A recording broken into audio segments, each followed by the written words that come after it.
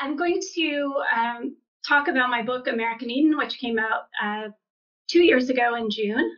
And I'm just going to jump right in and start us in Manhattan in a September during a wave of mysterious fever. This September I'm talking about is not now, it's 1797. A young doctor was rushing down a New York City street to the bedside of a 15-year-old boy.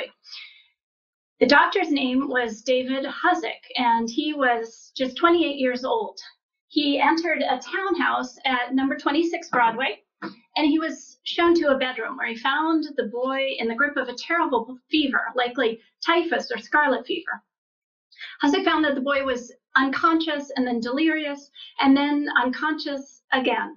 He dispatched a courier to bring the boy's father home from a business trip to Connecticut, and he sent the boy's distraught mother out of the room so she wouldn't have to watch her son die.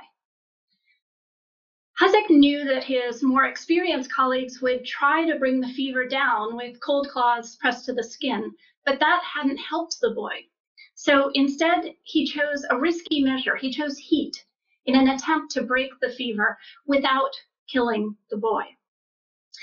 He drew a steaming bath and he mixed a botanical remedy into the water, Peruvian bark made from the cinchona tree, native to the Andes. And next he sprinkled in smelling salts to try to stimulate the boy's circulation, and he lowered the boy's limp body into the bath and waited. Within minutes, the boy's pulse quickened and he began to regain his senses. Hosack repeated the treatment, and then he swaddled the boy in warm blankets to continue the sweating. And he carried him to a bed where the boy slept deeply for several hours before awaking past all danger. Now, Hosack refused to leave the house that night. He was afraid something might happen to the boy, but he permitted himself to doze in a nearby bedroom after the hours of anxious effort. And suddenly he bolted awake to find the boy's father kneeling at his bedside. It was Alexander Hamilton. As Hosack later recalled the scene, Hamilton took Hosack's hand with tears in his eyes and thanked him for saving the life of his precious eldest son, Philip. And in that moment, Hosack became the trusted friend and advisor to one of the nation's most famous and powerful men. But his medical intuition did more than forge a bond between a founding father and a young physician. It moved Hosack one step closer to an idea he had quietly been nursing for 3 years. After the night he saved Philip Hamilton's life with the help of a medicinal plant, Hosack spent all of his spare energies, and he was an extraordinarily energetic man, as you'll hear today. He spent all his spare energies launching the nation's first public botanical garden. Why a botanical garden? Well, Hosack grew up during the British occupation of New York City during the Revolutionary War, and he was surrounded by blood and death and disease. And in this chaotic world, he began to dream as a teenager of becoming a doctor. In 1786, he enrolled at the age of 17 at Columbia College, and he also apprenticed himself to a doctor who worked at the New York hospital. He loved, above all, Hosack fell in love with dissection and anatomy because it was the only way you could see inside the miraculous human body. Hosack studied at Columbia, studied with the doctor at the New York hospital, and then moved to Philadelphia for advanced medical training with the greatest physician in the United States, Dr. Benjamin Rush, also a signatory of the Declaration of Independence. Hosack came to deeply admire Rush, as did many of Rush's other students, and he stayed friends with him until Rush's death. They corresponded regularly, even though they disagreed on medical matters very often. They stayed very close. And Rush once signed a letter to Hosack, your friend in the Republic of Medicine. Now, Hosack admired Rush so much that after Rush's death, Hosack had this companion portrait painted of himself. This is a portrait that has, as you could probably see, a bust in the upper right-hand corner. That is a bust of Benjamin Rush, Hosack's beloved mentor. And Hosack had this portrait painted to show that he was still listening to the guidance of his mentor, even after his death. One way that Hosack came to emulate Rush was to go to the University of Edinburgh for further advanced medical studies. That was considered the greatest medical faculty in the Western world. And Hosack studied, Rush had studied there like many other doctors. Rush had studied medicine and botany there. And it was in Great Britain that Hosack discovered his life's other great passion, which besides medicine, which was botany.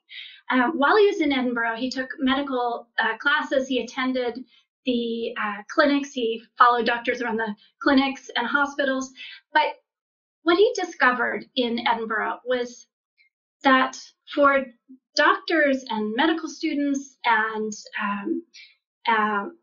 patients all across Europe, botanical gardens were classrooms, encyclopedias, pharmacies, textbooks, all rolled into one. Hosack also learned that no one really knew just what made a given plant effective against a given illness, and no one knew how to identify new medicinal plants in the wild. There was no surefire method for doing this, and Hosack caught fire with a passion to help change the situation. We don't really think of botanical gardens today so much as medical gardens, research institutions for medicine. But this was an age, the late 18th century, when most of the medicines, the vast majority of medicines known to doctors, came from the plant world. So Hosack moved to London for a year after his year in Edinburgh, and he studied botany with some of the greatest botanists alive, including the famed explorer and president of the Royal Society, Sir Joseph Banks. And Hosack went on courses, botanizing excursions in the wilds around London, which still existed at the time, with a teacher named William Curtis. And this is a depiction from one of Curtis's textbooks of a botany class that he was teaching. Hosack's not in this picture because this picture predates him by several years, but this is exactly the kind of class he went on. And I know that all you gardeners out there dress like this when you're out gardening on a Saturday. Well, Hosack returned to the United States in 1794. He had a cutting-edge medical education, and he was also inadvertently one of the best trained botanists in the United States. He set up a medical practice in New York City, which was then located, the city was about 60,000 people. It was located in the very tip of Manhattan Island. And this map is from the 1790s, right when Hosack got back. So you can see that a map of New York City only needed to depict to the very tip of the island, because the rest of Manhattan was fields and groves and farms. That inset is a picture of Columbia College, then as it was then called, and that's where Hosack was appointed a professor of medicine and botany, even at the young age of 25, because he had this advanced education in these fields. Hosack was an incredibly charismatic lecturer and public speaker, and his students adored him. He began to become the most popular medical professor in New York City, and soon was drawing students from out of town who wanted to study with him. He was very charismatic. He could be a little bit scary. He was very funny, and his students loved him so much that they wrote down even his jokes in their notebooks. And we still have some of these notebooks at the Columbia Medical School archives. One of Hosack's students wrote home to his parents about Professor Hosack. He said, quote, "When Professor Hosack aims to please, he is as good as the theater." Wonderful teaching evaluation for any of you who are teachers. Well, Hosack told his students that the United States deserved doctors just as skilled and knowledgeable as Europe's, but he found it so frustrating to have no botanical garden to teach them in. He lobbied friends and colleagues and politicians for the money he would need to create this research institution. He dreamed of creating a public botanical garden run by the government for the benefit of the young United States. Columbia promised some money, didn't come through with it. Albany didn't come through with it. Federal government didn't come through with it. So he decided in 1801 to go ahead with his own money and found a botanical garden. Now, today we have many more effective treatments. We have a wider array than they used at the time. But in Hosack's day, the humoral theory of the body was still at the tail end of its popularity. And according to this theory, sometimes you would have excess blood. If you had a fever, that was a common diagnosis, excess blood. So what did you do? You used bloodletting tools such as this one to relieve the body of that excess blood. Hosack did not approve of these treatments. He knew that with more research, gentler and potentially more effective treatments could come from the plant world. He also loved surgery and, as I say, anatomy, dissection. He engaged in many surgeries during his career, but he was determined to find treatments that wouldn't actually kill his patients, which bloodletting sometimes could do to patients. So in 1801, he bought 20 acres of land 3.5 miles north of the northern boundary of New York City. So if you see this map here, which was actually done by one of Hosack's nephews, very talented engraver and map maker, you can see that New York is labeled at the very bottom of Manhattan Island, and the Botanic Garden is way out of town. And to get to his property, which he bought with his own money, he was so determined to create this institution. To get to his property, he traveled up this country road along the spine of Manhattan Island, and the road called the Middle Road. And he would ride his horse or take his little carriage up there, and there he began to go on a spending spree. Now imagine this piece of property at the heart of Manhattan Island. It was covered when Hosack bought it with mountain laurel and viburnum and violets and grand old oak trees. And he began to, he preserved some of the native species there. He began to ask friends, colleagues. He wrote to everyone he could think of for plants, specimens, seeds. He wanted every kind of plant he could get his hands on, not only medicinal plants, but also ornamental plants, because who knew what ornamental plant might not have medicinal properties that had not yet been discovered. He also wanted commercially useful plants, plants that could be used to dye cloth or make cloth. He collected an arboretum that was absolutely extraordinary. He preserved the big trees that were there, and then he added trees from many different parts of the world that would grow outdoors safely on Manhattan Island. For the plants that he couldn't grow outdoors, he began building a conservatory, the likes of which few Americans had ever seen. One way he also collected plants was to go out with his Columbia students and collect plants from the fields of Long Island, of Manhattan. He even collected plants down in New York City and along the ditches in New York City. And he rode across to New Jersey and collected plants there. And this is a specimen that was actually collected by David Hosack and labeled September 6, 1806. And this plant is still amazingly in the herbarium at the New York Botanical Garden, where they have several dozen specimens that came from Hosack's garden. It's quite amazing to look at these plants 200 years later. And that is Hosack's handwriting on the label. Hosack wrote to everyone he could think of, as I said. One of the people he wrote to was Thomas Jefferson. And Jefferson didn't know Hosack, but Hosack was not a shy man. So he wrote to Jefferson and asked him for plants from the gentlemen when they returned from their expedition. He was talking about Lewis and Clark, and he was very bold to ask the President of the United States for some of these specimens. But he told Jefferson, I know you are passionate about botany, and I have the beginnings of a collection for a botanical garden. Jefferson ignored him. He wrote a very polite and non-committal reply. But Hosack didn't give up. He had proudly told Jefferson that he was successfully raising cotton on Manhattan Island. He had grand dreams for the United States, ways of lessening the dependence on other countries and lessening the dependence of the North for cotton on the South. Well, as I say, Jefferson ignored him basically. But Hosack was a very determined man. He never gave up. He just kept writing to everyone else he could think of. This is his conservatory.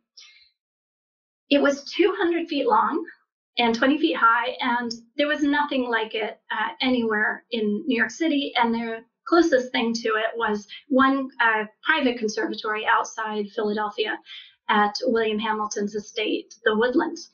Hosack filled this central greenhouse and flanking hothouses with plants from all over the world. He had plants from Japan, China, Peru, Persia, Egypt, the Cape of Good Hope, and on and on. And when visitors walked in to this conservatory, they were enveloped, they said, in a swirl of colors and aromas. And there were plants there they'd never laid eyes on, kumquats and figs, and even a coffee tree.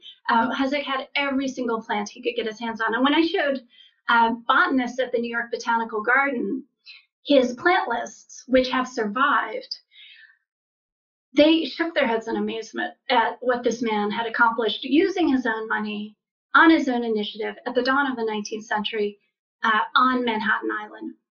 Well, because of his garden, Hosack began to become famous. He worked on it for the first decade of the 19th century. And at the time, he was also publishing medical treatises, editing one of the first medical journals in the United States, teaching at Columbia, seeing patients in his clinic and doing volunteer work at the prison and at the almshouse. He was incredibly energetic, and he was also raising a large family over these years. Well, Hosack began to become famous, as I say, and he started to draw the attention of the likes of Alexander von Humboldt. He got praise from Sir Joseph Banks, James Madison. Two of Napoleon's botanists came to Manhattan to study with Hosack at his botanical garden, the Elgin Botanic Garden, which he named after his father's hometown of Elgin, Scotland. So Hosack begins to become famous. When the Marquis de Lafayette came to tour New York City, Hosack showed him around. When Alexis de Tocqueville came to tour New York City, Hosack was one of the ones who showed him around. He began to become very well known. And it's hard to realize now that he was, because most of us had not heard of David Hosack, he was one of the most famous Americans who was not a politician. Of course, the politicians were far more famous. But Hosack was so famous that paintings were done of him, and busts and commemorative coins were struck in his honor during his lifetime. He had the greatest honor in the world that a botanist can receive, paid to him by another botanist, which was that the Scottish botanist David Douglas named a genus of North American wildflower for Hosack, Hosackia. And that's David Douglas. You may have heard of him because he's the man for whom the Douglas fir is named. And Douglas said that Hosack was the Sir Joseph Banks of America for his collecting and his pursuit of botanical science and education. Today, almost no one has heard of David Hosack, and his pioneering botanical garden is buried under one of the most iconic urban spaces in the world, Rockefeller Center. His land became Rockefeller Center, and I'll talk a little bit later about how that came to be. Hosack became so famous that in 1835, at the age of 66, when he suffered a stroke and fell into a coma, newspapers from South Carolina to New Hampshire wrote bulletins about his condition and offered prayers for his recovery. And upon his death, obituaries were published saying that he had touched and helped thousands of people through his medicine and his civic work.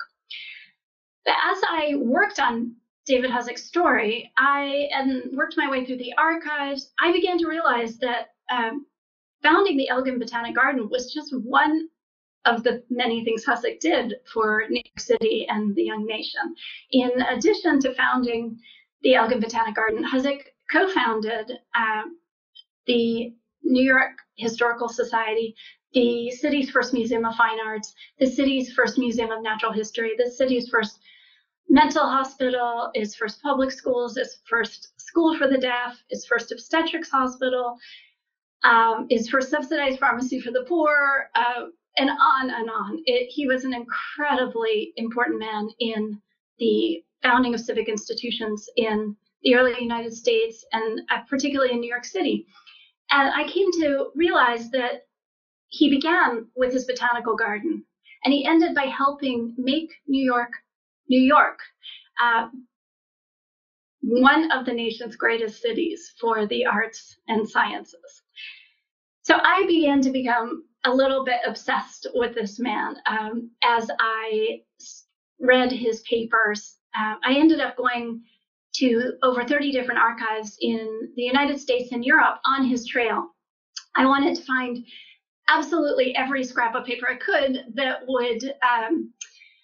would bring him back to life, that would show me the life he led, what he did every day, how he thought about science and medicine and the arts in the young United States, how he thought about his family. And I eventually I spent many years on his trail. And one of what I did was make a pilgrimage to the town of Elgin in northern Scotland, where, as I said earlier, his father had come from. His father emigrated from Elgin, Scotland to fight in the French and Indian War in the mid-18th century, and then settled in New York City. And while Hosack was studying at Edinburgh, he made it his own pilgrimage to Elgin. He went in a carriage. I drove alone on the wrong side of the road, trying to avoid sheep and stone walls. I drove through the mountains and found this beautiful little castle where Hosack had stayed for several weeks with the laird of the castle, who was a friend of one of Hosack's relatives. And when I got to the town of Elgin, I went to the Historical Society and I told them what I was doing there, and they got the phone book out from behind the counter and opened it, and it was filled with Hosack's. Unfortunately, I didn't have time on my trip allotted to start contacting people, but it was lovely to see his family name right there all around in the town of Elgin. Well, I spent probably the better part of 8 years working on his story. And what I realized after I began my work was that Hosack, if anybody did know that name, they knew him because he had been friends with Alexander Hamilton. When Hosack was laying out his botanical garden, that was exactly the time that Alexander Hamilton was laying out his country house, the Grange, in northern Manhattan, near the tiny crossroads village of Harlem. And Hosack, Hamilton would sometimes stop at the halfway point of the island from his townhouse in the city, his law practice in the city. He would stop at the Elgin Botanic Garden and get plant cuttings and horticultural advice from his friend and physician, David Hosack. And Hamilton said something kind of funny in a letter to someone else around this time. He said he was a terrible, terrible horticulturist. And the way he expressed this was, he said that horticulture, quote, is a pastime for which I am as little fitted as Jefferson is to run the helm of the United States. But Hosack wasn't only Hamilton's friend and doctor, he was also Aaron Burr's. And so when Hamilton and Burr got embroiled in their war of written words in July 1804, culminated in the duel of July 11th, Hosack was a logical person to serve as the attending physician. On July 11th, Hosack stepped into a boat at the edge of the Hudson with Hamilton and Hamilton's second, a lawyer named Nathaniel Pendleton. They were rowed across the Hudson to New Jersey, where dueling was also illegal, but it was prosecuted less stringently. And there was a dueling ground, a rather popular dueling ground, beneath the town of Weehawken, a little way up the cliff from the river. Pendleton and Hamilton got out of the boat and went into the underbrush, and they left Hosack behind, out of sight of the dueling ground. They left him there so he wouldn't be an eyewitness in the case of legal proceedings. I tried often to imagine what Hosack experienced as he was standing there, waiting for the sound of pistol fire. He didn't know which of his admired friends he would find wounded or dead. He waited, and then he heard a shot, and he heard another shot, and he raced through the underbrush to the dueling ground. And what he saw there, he said he would never forget until his own dying day. He found Hamilton lying half cradled in Pendleton's arms on the ground, gravely wounded. At first, Hosack thought he was dead. They got him down to the boat and began rowing him across the Hudson. And Hosack said afterwards that it felt like an eternity before he could get Hamilton, before he could find a pulse and feel a heartbeat and hear his breath. Hosack couldn't do anything. Hamilton's spine was injured. He had a bullet lodged in it from Burr's pistol. And Hamilton was in terrible pain, and as Hosack probed the wound, Hamilton fainted, and Hosack gave up. They took Hamilton to the house of a family friend on the New York side of the Hudson, and Hamilton's family and friends began to gather, and Hosack was helpless. The next day, he was there with the family friends when Hamilton died around 2:00 in the afternoon. Hosack was asked to perform the autopsy on his friend, which I think must have taken great courage and fortitude. He cut into his friend's abdomen and he traced the path of Burr's bullet, and under his fingers he could feel the little spikes of shattered bone in Hamilton's spine. Hosack was devastated by Hamilton's death. He admired Hamilton probably more than anyone else in the world. But Hosack lived by a principle of strict medical and scientific neutrality. He wrote a friend in Philadelphia at the American Philosophical Society. He wrote this friend, he said, quote, "Science knows not party politics." This principle of neutrality kept him close with Aaron Burr for the rest of their lives. They died only 9 months apart. When Burr fled to Europe after yet more scandal several years later, Hosack was one of the people to whom he wrote asking whether the coast was clear for him to come home.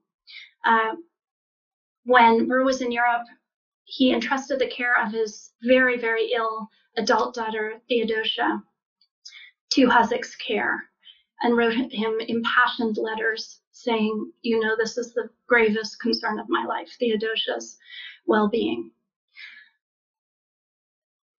Burr was worried about Theodosia, but he was not going to waste his time in Europe, and he went and met many great people, intellectuals and artists in Europe. And he also, I discovered, to my great surprise, by looking through Burr's eyes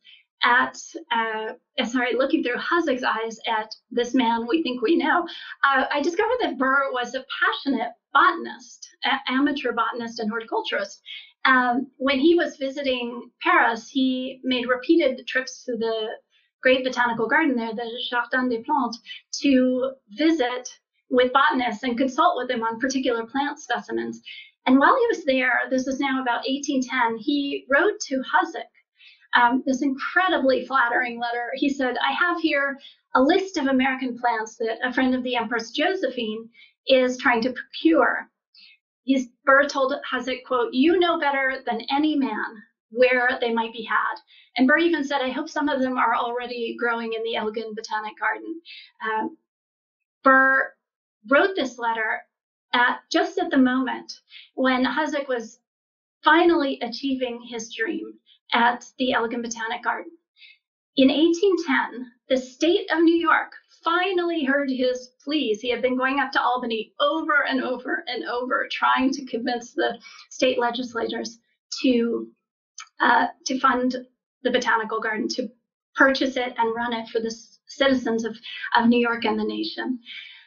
He had gone bankrupt running this garden, teaching there, maintaining it, paying laborers, and he finally succeeded. The state of New York passed an act. Some people said it should be called the Act for the Relief of Dr. Hosack, but it was in fact called Act for the Promotion of Medicine in the state of New York. Hosack's garden was to be a public institution, finally, just what he had always dreamed of, and the state renamed it the State Botanic Garden. Several years later, the state realized that it didn't quite have the resources to run a botanical garden, and it didn't know anything about it. It gave the garden first to Columbia College and then transferred it to another institution and then back to Columbia. Columbia, a small college at the time, was still located downtown. Columbia was very upset about being given this parcel of land at the heart of Manhattan, 20 acres. Now, it seems like a wonderful gift, but at the time, Columbia had been asking for a loan. They didn't want a botanical garden to maintain. Hosack watched the garden carefully. He kept going to committee meetings of the people who had been put in charge at Columbia of the garden. He kept going to the garden and watching its decline. Columbia wasn't interested in maintaining it, and to be fair, they didn't have the money. Hosack watched in horror as his conservatory, the panes shattered on the floors. The weeds grew up in the paths and the fields and the flower beds. His arboretum, this magnificent collection of forest trees, was ripped out and taken up the island further north to beautify the grounds of the new mental hospital, which Hosack had helped found, but he certainly didn't want that to come at the expense of his botanical garden. And worst of all, perhaps, the incredible collection of plants that he had collected from all over the world, from the greatest botanists, including Thomas Jefferson, who did begin sending him seeds and plants from Monticello after he realized how serious and successful Hosack was with this project. Those plants were put on a horse cart and taken down to the city by the so-called caretaker hired by Columbia, and they were sold in a shop like common produce and flowers. Well, Hosack tried over and over to get the garden back. Even though he didn't have the money, he tried on behalf of various institutions he was involved in, and Columbia refused him every time because they were beginning to realize that they had been given what was soon to be a very valuable piece of real estate. The grid here is Hosack's land, now Columbia's, and you can see in the upper left the footprint of his conservatory. That country lane he used to take up the island, the middle road, was about to be renamed Fifth Avenue as the grid of Manhattan was being mapped up the island. And to his southern flank would be 47th Street, and to the north, 51st, and to the west, 6th Avenue. Columbia refused Hosack every time, and finally he gave up, but he kept going to the garden, and I find this rather heartbreaking. In 1829, which is long after the garden had fallen apart, it was barely recognizable as a botanical garden. The hothouse, the conservatory, was a wreck. Hosack went to the garden and collected this specimen of a tree. And it's in his handwriting, Elgin Garden, 1829. And it shows us that 12 years after the garden had completely fallen apart, he still saw this as possibly America's first public botanical garden in perpetuity, if he could only get it back. Well, finally, he gave up, and with the help of his very wealthy third wife, he lost 2 wives and many children to illness, as did many people in the late 18th, early 19th century. With the help of his wealthy third wife, who in a bit of poetic justice was the widow of one of his creditors on the botanical garden, he purchased this beautiful estate on the Hudson, which you can still visit today. His house is gone, but it's now the Vanderbilt Mansion National Historic Site near Hyde Park. And what happened to Hosack's land? Well, by the 1870s, it was blanketed in apartment buildings. Columbia still owned it, and they were earning money from the rent, the leases on this land. In the 1920s, that land caught the eye of John D. Rockefeller Jr. because it was still a single parcel of land, a rarity in Manhattan to have 20 acres intact under one owner. And the Rockefellers had tried to buy the land to build Rockefeller Center. John D. Rockefeller had grown up in the neighborhood, and he dreamed in the 20s of creating a vast commercial and cultural complex. And then the Great Depression hit. Rockefeller went ahead anyway, and he couldn't persuade Columbia's president to sell the land, but he leased 11 acres of it. And he built Rockefeller Center, 14 buildings in all, and Radio City Music Hall sits on the former footprint of Hosack's magnificent world-class conservatory. If you go to Rockefeller Center now, there are a few traces of David Hosack. But before his garden sank into oblivion, both physically and in our national memory, Hosack had achieved extraordinary things there. He had trained the next generation of American doctors, not only in how to care for their patients, but also how to conduct scientific research, drawing on what he had learned at the heart of the Scottish Enlightenment in Edinburgh in the late 18th century. He had used his garden to train the first generation of professional American botanists. Before that generation, botanists were either gentlemen like Hosack or nurserymen, gardeners, horticulturists who are professional men. Hosack helped create a generation of botanists and teachers for whom that was their sole profession. And his most famous student was the botanist John Torrey, who went on to become a pillar of New York botany and teaching at Columbia, and whose students went on to found the great New York Botanical Garden in the 1890s. Hosack used his garden to call for tree planting campaigns for beauty and public health in the city. He used his garden to call for the identification of native species before the continent was overrun by invasives, something they were worried about 200 years ago. He conducted some of the first systematic pharmacological research at his garden with his Columbia students. And finally, I like to think of him as the original urban gardener, because he was at his garden working during the day and then mingling with his cosmopolitan friends, the likes of the Marquis de Lafayette and Alexis de Tocqueville, at night.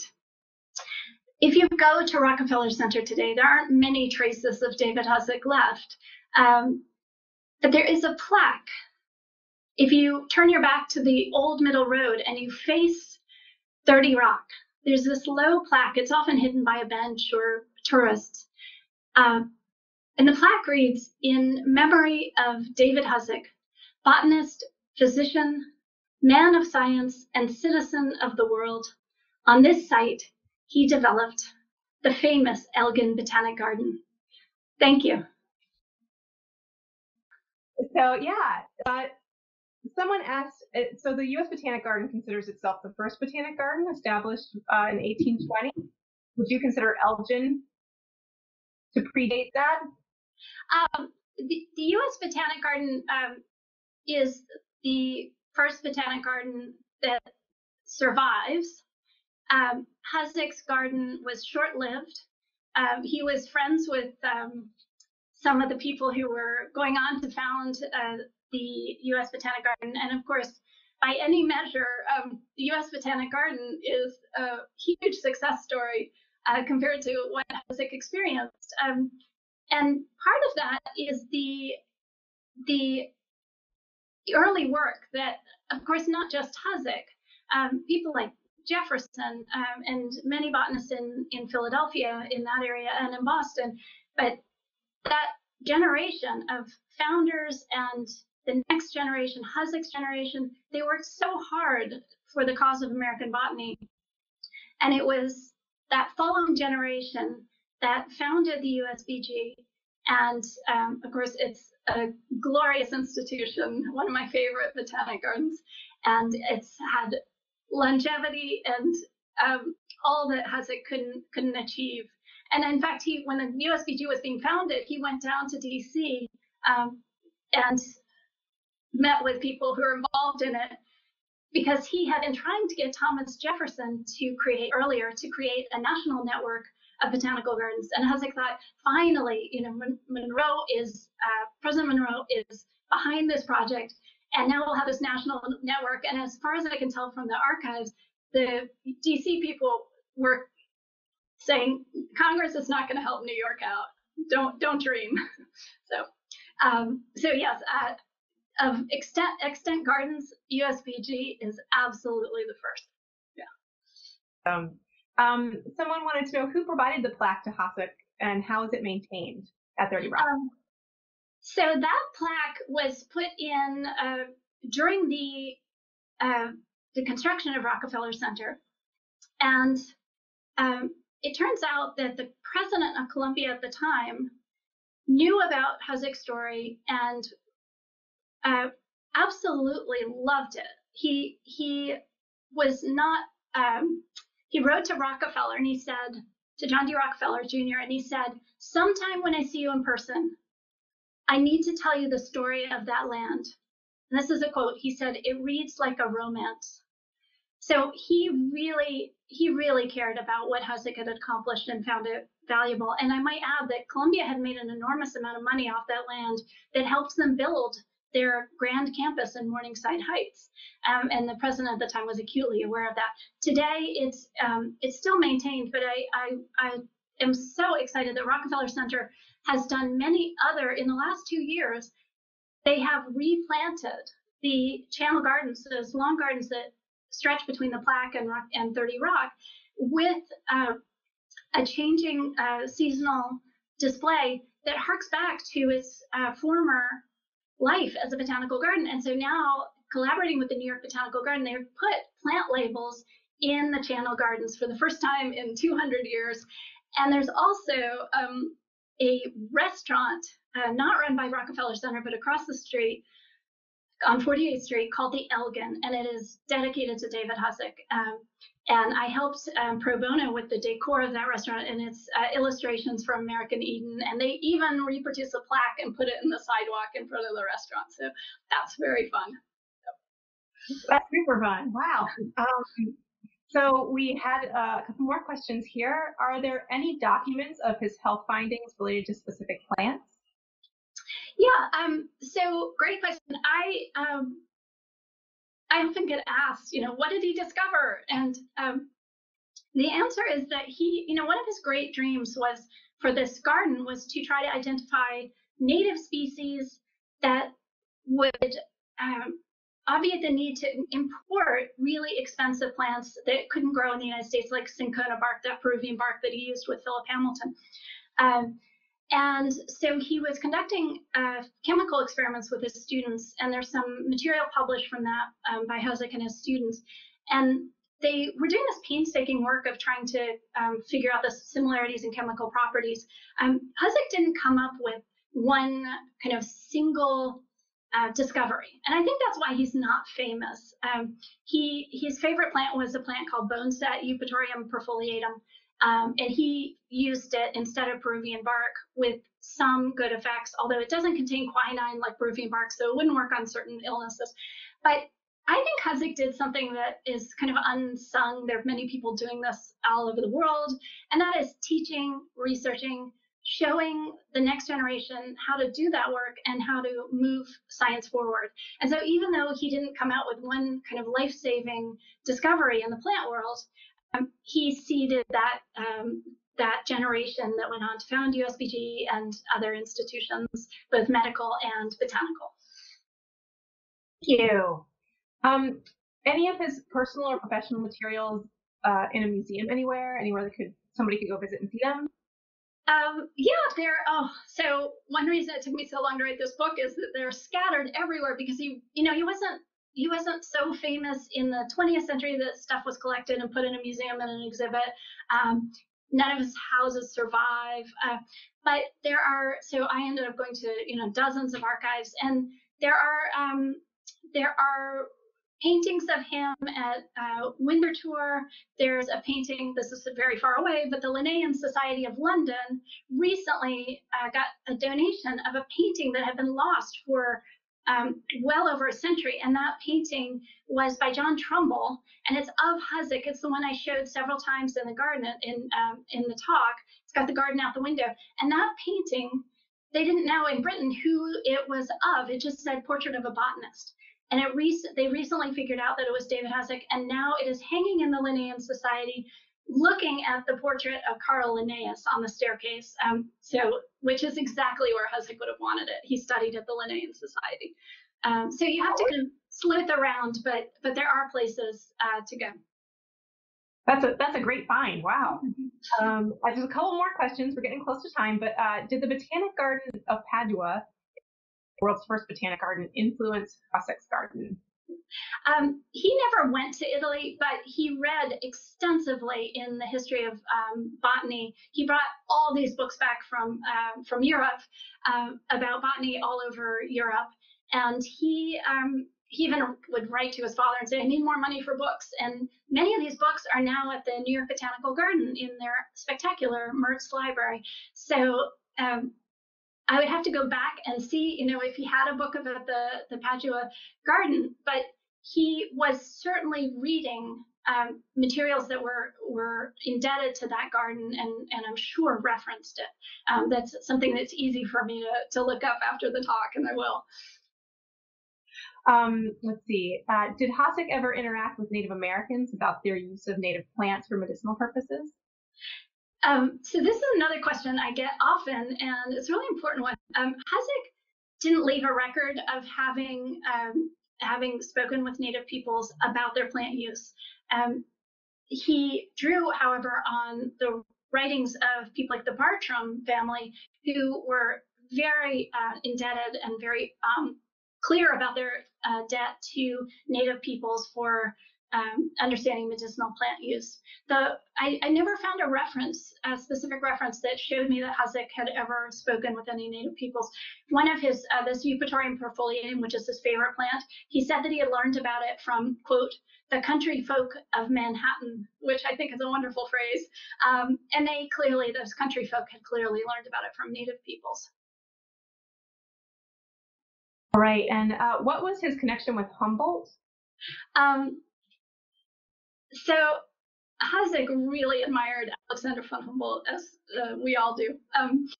He came so close to meeting Humboldt, and it was absolutely heartbreaking, but Humboldt was in Philadelphia and wrote, he was getting his portrait painted by Charles Willson Peale, and he wrote a letter to Hosack saying, "I am coming to New York, I want to meet you." And then he wrote, he wrote and he said, "Actually, I'm getting a ship. It's sailing. I can't come up. I got to go back to Paris to work on my travel books." And so he never got to the Botanical Garden, which is, I think, must have really broken Hosack's heart. But in his letter, he promised Hosack, he said, "If you want any seeds or anything from Europe, let me know and I'll send them over." And Hosack did indeed have had specimens that we think came from Alexander von Humboldt. Wonderful. Well, Victoria, I just want to thank you again for being with us today. This was an amazing hour to spend with you.